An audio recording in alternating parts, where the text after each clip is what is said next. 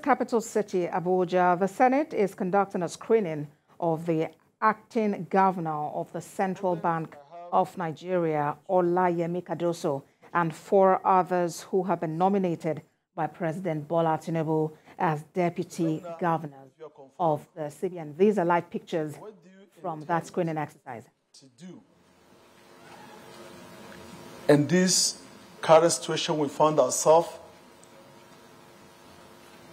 in the issue of foreign exchange. It's very, very critical to Nigerian economy.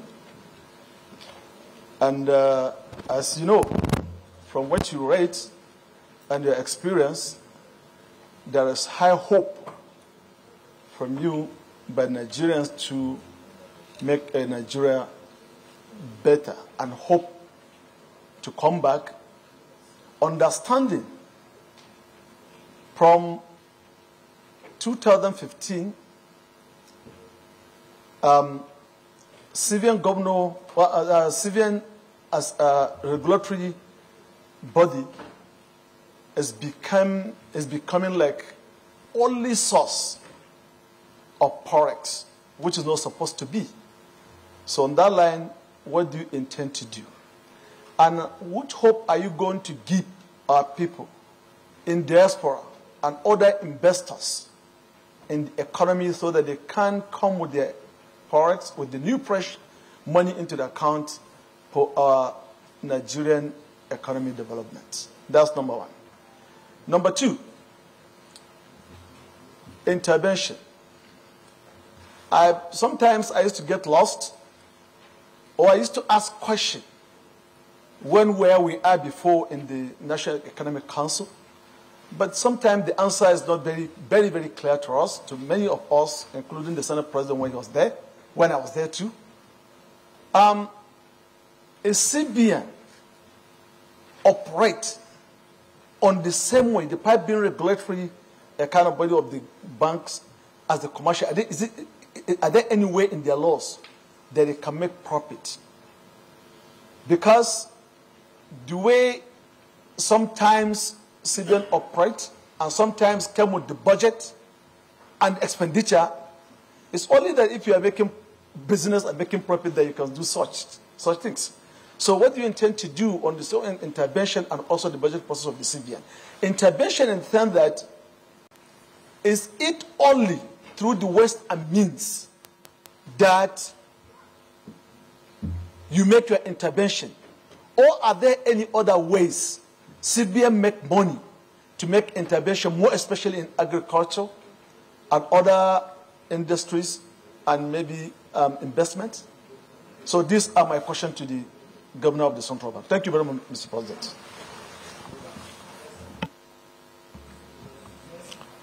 Distinguished colleagues, so we can have a bit of order.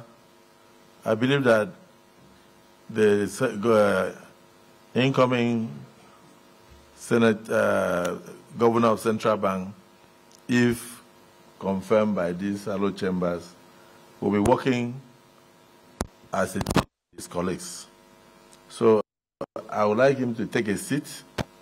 Let the other 4 deputy governors briefly introduce themselves.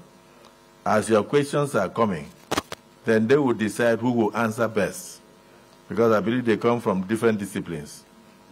And this last question, please write it down. He's trying to ask you that based on the kind of interventions or actions of the previous governors of Central Bank, where they were running a parallel government from the federal government, where did they get the funds from? Were the funds generated by them? Were they making profit? And if the CBN makes profit, does the profit belong to the governor of Central Bank to use as he likes?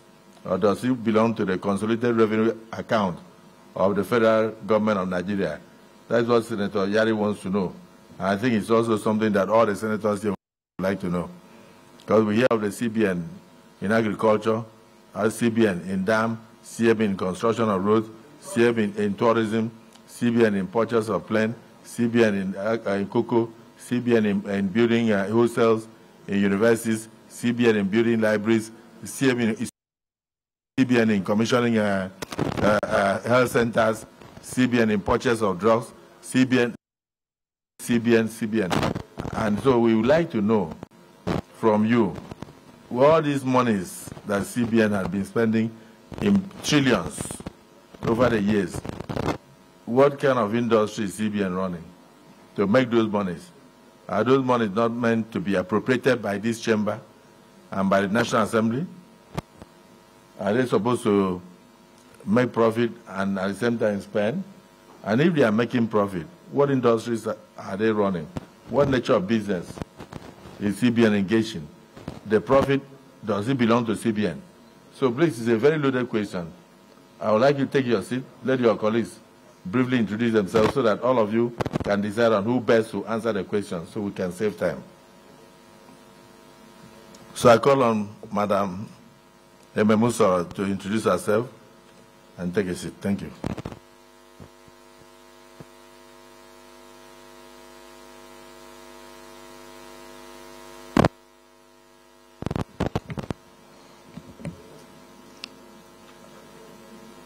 The Senate President, Senator Gosio Obotakpabio,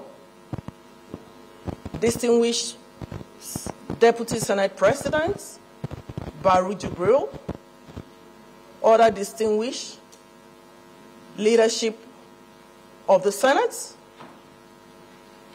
and distinguished senators. Good afternoon. I stand here very humbled and honored as the acting Deputy Governor of the Central Bank of Nigeria. My name is Emem Usoro, and I come from Akwa Ibom State.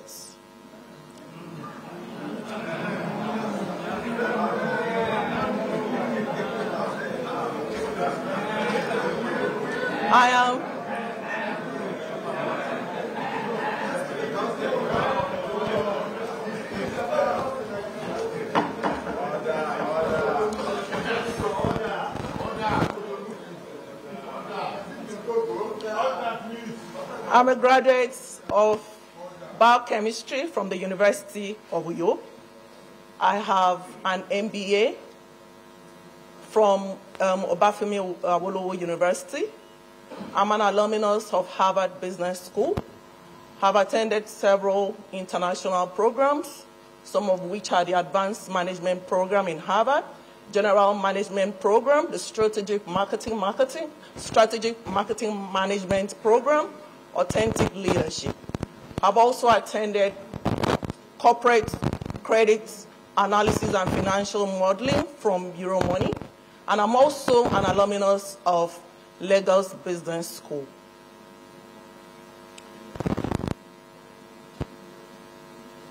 I am a seasoned banker with 2 decades of banking experience, cut across various aspects of banking. I started my banking experience from a very humble beginnings, working as a customer service officer and growing into the ranks up to executive director in August 2022 with the United Bank for Africa.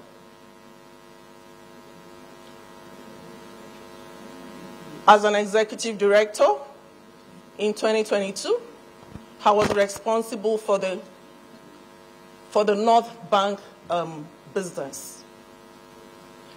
Responsible for 151 branches, managing the business of the entire North Bank, implementing turnaround strategies to improve the performance of ailing branches. In addition to that, we're able to grow customer base, improve revenue, and increase market share. Part of the things that we did very well was to take banking to the rural areas in line with the CBN initiative of financial inclusion.